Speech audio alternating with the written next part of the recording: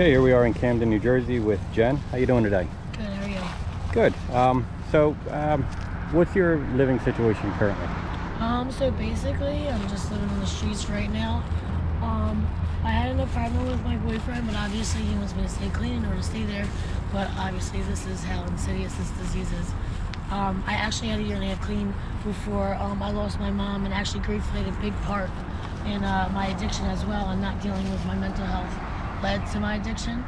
And like I said, how insidious this disease was. You know, I'm living out of a suitcase. You shower when you can, you eat when you can, and those things are provided by your family as long as you stay clean for the most part. And my mom was my biggest supporter before she passed. And I have a lot still family and supportive friends and whatnot that want me to get the help, but the disease tells you otherwise. And for me, I had time clean and whatnot, and every single time my runs got shorter and shorter. But this last time, I can't get it right. I've been doing like the detox shuffle, which actually there's been a couple times where I've tried to get inpatient help, and that was not available, especially due to not enough funding, or depending on the county you're in, especially getting into sober livings. Because for me, like, that was when I got the post-time clean, was transitioning from a rehab into a sober living and taking suggestions and whatnot. So I actually had went to a couple different detoxes over the last couple of months, and they were never able to, push me through to at least like a 30-day program. And then, there's other places where they just do a detox. And unfortunately, the detox shuffle, just because you go through detox doesn't mean you feel 100% when you're out. You know what I mean? Sure. So the relapse rate's high if you just go to detox and come out, because when you start to feel like crap, because obviously you're medicated while you're in there. A lot of places over medicate, so that when you come out, whether it be a day or two later, you start to feel like crap. And what's the best thing we know? You know what I mean? Right, you go back to what worked before. Absolutely. Sure. This is not fun at all. And obviously we do things that we don't want to do, and our nevers become true very quick. I mean, if you would have asked me 5 years ago if this is where my life would have been, I would have told you no. Before my mom had passed, I'd never been homeless. I had never, tried to hustle out on the streets to make, ends meet. And unfortunately, you learn quick out here that you can only depend on yourself. Because Absolutely. We're all addicts and we all have tendencies. For me, it's a learning experience because I wasn't used to that, you know what I mean? Right. I was used to recovery friends who actually had your back, followed through on the world, didn't turn their back on you. I mean, I still have a lot of close friends in the recovery network because of the time clean I had. So what if you took that one step further, of depending on yourself to get yourself clean without every single without time rehab? I did it for myself. Okay. Without rehab, it's hard. Oh, sure. You need that, like I said, like that shuffle, that time away. Like, the greater time away you have to get your mind clear and stuff like that, it takes a long time for your brain to go back to normal. But as long as you're taken away from the drink or drug, and you're in a facility where you can't really do anything but deal with it, the more time clean, from my experience at least, the more time away from the drug, the greater the sobriety. So if you were on a deserted island, you think you could go clean pretty quick? I mean, I would try everything to try to find that drink or drug, to be honest. Oh, sure, right, Yeah. right. But if I was on a deserted island, What I'm getting at is pulling you out of the access area. Yeah, absolutely. Would make a change. So could you do that for yourself? Get you out of an area where the drugs are so easy to get? Yeah, absolutely. I was never out here running amok like I was. I'm from a small town in Camden County where all I have to do is take the Patco right out here. Whereas before, that's what I would do. And then, I'd have a car, I'd gain a car in sobriety. And then I would rent the car out to the block, and the car never came back. Everything I gained in sobriety, I lost pretty quick. So how long have you been homeless out here? I feel bad for some of these girls. They've been here for a very long time. Sure. For me, I'm new to it. I actually lost 100 pounds since October of last year. Sobriety, I put on weight, so I was 230. I'm 130 now. Wow. And like my brother and family knew right away just by looking at me. They were like, So my family, what's left of my family and my mom's friends and whatnot, they actually, would do interventions on me. But unless I want to get clean at that time, it's not going to happen. Absolutely. Every right. time that I've gotten clean time, I have turned my will over and been like, all right, I'm done. tired of running, you know, but it's never been this bad before, you know. I never physically stayed out here. I physically stayed out here because I figured, screw it. I know if I'm not clean, my brother and, you know, my nieces and everybody, they're not going to let me see my nieces. I haven't seen my nieces in months because my sister-in-law and my brother keep them away. And they're 1 and 2. And they're really the only blood I got left. This disease is so insidious. I do believe it's hereditary. My father died when I was 9. He was an alcoholic and I had cirrhosis of the liver. So I do believe that the gene was like put in me, and then once I put one in me, it was like off to the races. All right, but now your body knows what it's like. Right, and I've been in and out of treatments for the last 10 years. So you're speaking to someone that's never done drugs. Right. What does it do to you? Like, what is the appeal? It takes away the numb of all the pain that you have. So basically, from my experience at least, I try to numb the pain from everything that I've dealt with, whether it be trauma, abuse, whatever the case may be. You literally just try to take yourself out of that pain, but you end up screwing yourself even more by doing so. And how long does that painless last? Like, all it does is get worse. but I mean, your brain's telling you, go ahead and do this. It'll soften the previous experiences. But how long does that soften? I mean, what is the lifespan of you're on heroin? Is that what it is? So how long does your high last? Not long enough. You're always chasing it. Well, I mean, give it minutes. Well, when you shoot heroin, it lasts for about that 5-second quick high. Right. And then it might take you out of any physical pain you may be doing, which a lot of people are addicted to pain pills and they turn to heroin. Sure, That, absolutely. unfortunately, is the name of the game. I don't know. I'd say the fentanyl compared to what opiates used to be lasts a whole lot less. I feel like it gets out of your system way quicker. Whereas it's weird though because fentanyl lingers, but you're not still feeling it. So like you're sick 10 times faster by this fentanyl than you would be. I know that I went to 5 different steps before I went to treatment this last time, and all 5 I didn't pop for one opiate. It was all fentanyl. And now they're doing car tranquilizers, which literally make people into zombies. So the difference between, you know, when I would do like regular fentanyl where it gave me a little bit of energy, I'd feel the rush. As soon as I do the car fentanyl, it's like I can't even keep my eyes open, I'm falling all over. Whereas some guy I know is literally over there like beatboxing, singing Looney Tunes, walking through the abando, and he has no idea or conception of what he's doing. Right. And for me, like the car fentanyl, I do that, I can't watch my back.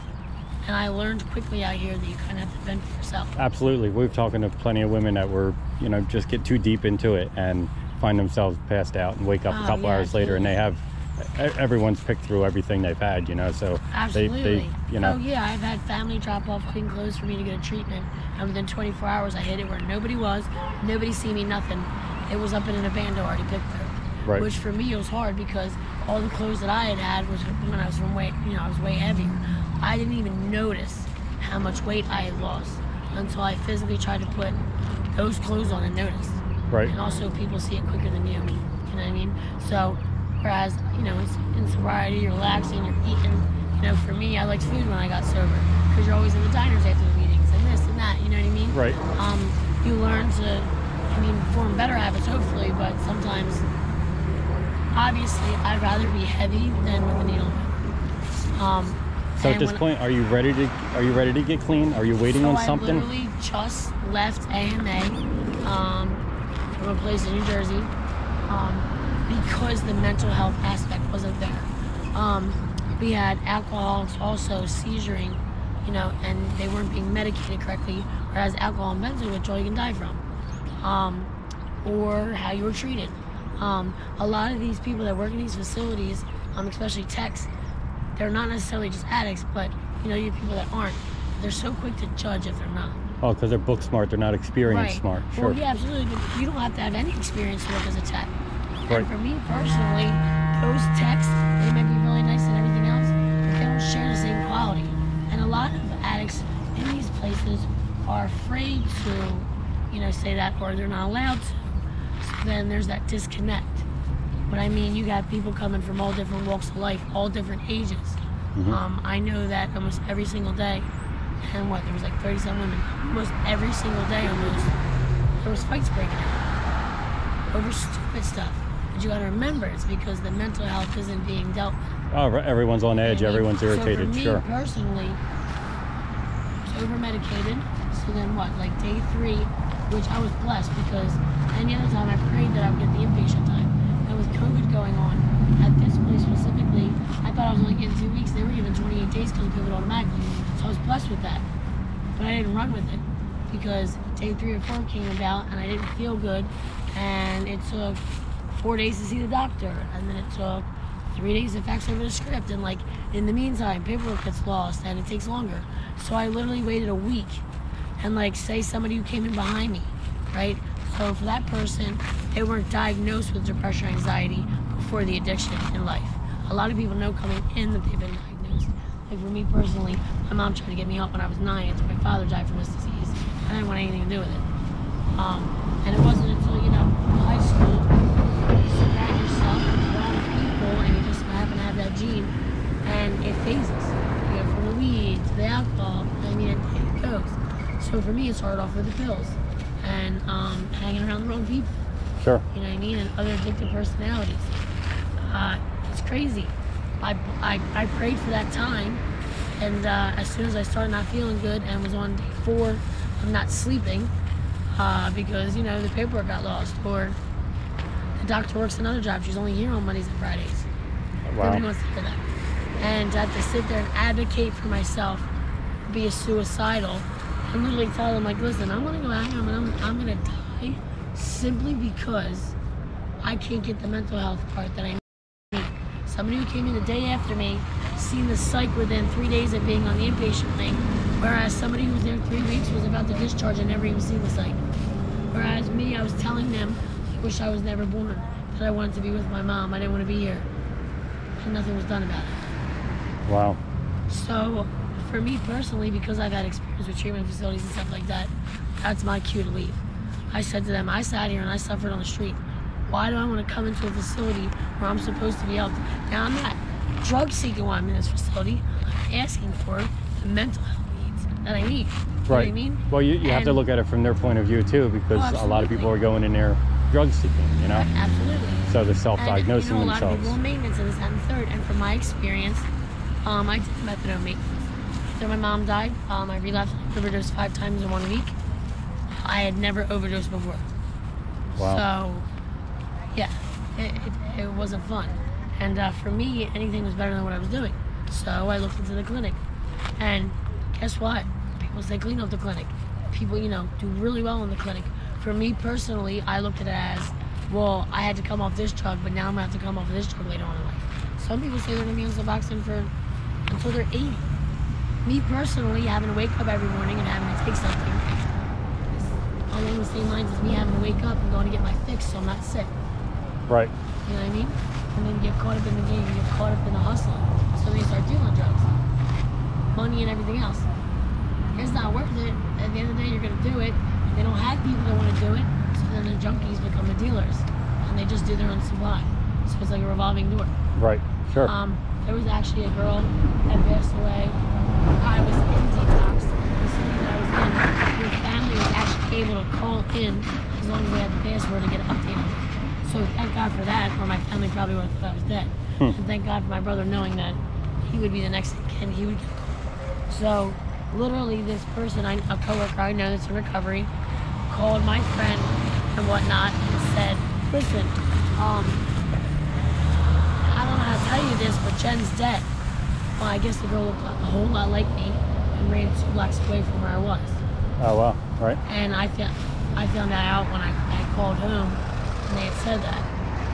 Nobody wants to hear that, you know what I mean? And thank God my brother knows that, like, this isn't right. And thank God my family knew I was in there, or they would have really thought I was dead. And how would they know? They wouldn't. Right. Unless they physically came down here, which I don't know about anybody else's family, but my brother's not going to come down here and physically search for me. He's going to wait for me to be ready, because he knows that I'm going to do things my way and on my time, and nobody's going to make me do any of it. Every single time I went away to treatment, besides the first time, and the time hit, like right after my mom died, it wasn't happening because I didn't want it for myself. So, how much sleep do you get? None. I haven't slept in 7 days now because I literally just got out of the treatment AMA 2 days ago. Okay. I was in there for what, 5-day detox, and I was in there for like 7 or 8 days into the actual facility. Wow. And you can tell the mental health isn't being dealt with because you see everybody act out. You see 20-year-olds arguing with 40-year-olds. Like I said, everybody comes from different walks of life. So imagine putting a whole bunch of addicts that literally went their way into one room. It doesn't work that way. You gotta do what you gotta do. Some places are really well managing. It all depends on the people you're around too. Alrighty. Well, I appreciate the interview. No problem. Thank you.